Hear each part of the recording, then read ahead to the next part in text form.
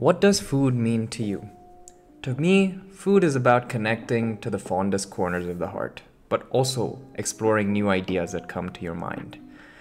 For me, today I explored ruby hued foods with a sear on the outside.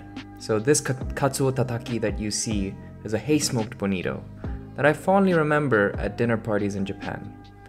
And then this ribeye over here reminds me of the time I had a steak at Kagaribi Teppanyaki restaurant in Setagaya, which is my childhood area in Tokyo.